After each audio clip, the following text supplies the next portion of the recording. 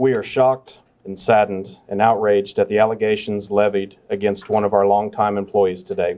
60-year-old Thomas Raymond Garner was arrested Wednesday morning on several counts of rape. The victim, a former student of Garner's science class. Police say she was also a member of the National Honor Society, which Garner was an advisor of. What tipped off officials years later? Rumors of their sexual relationship wandering the halls. This information was relayed to our Criminal Investigations Division for follow-up.